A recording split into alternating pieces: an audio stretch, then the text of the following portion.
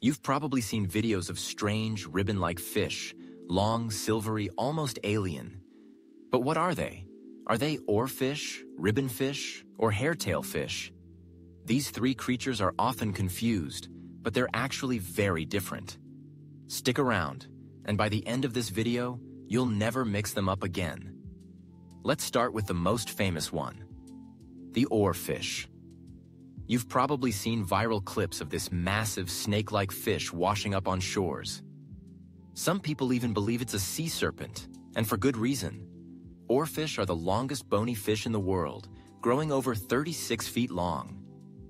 They live in the deep ocean, usually between 600 and 3,300 feet, and rarely come to the surface. But here's the weird part. Oarfish don't have sharp teeth, and they're not hunters. Instead, they drift in the deep sea, eating tiny plankton and small fish.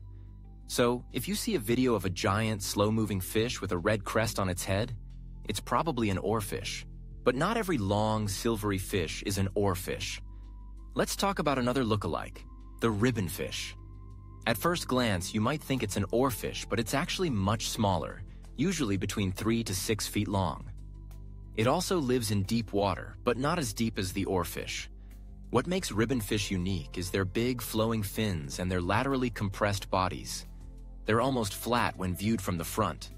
So, if you see a long, silver fish that kind of looks like an oarfish but has giant, flowing fins, it's most likely a ribbonfish.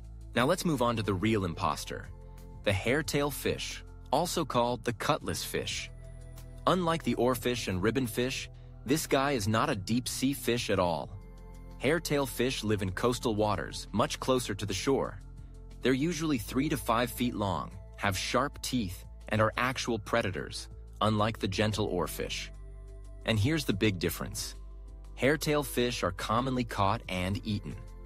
If you've ever seen ribbonfish on a seafood menu, chances are it was actually a hairtail fish. All right, now that you've seen them separately, let's put them side by side. Oarfish, deep-sea giant, no teeth, not a hunter.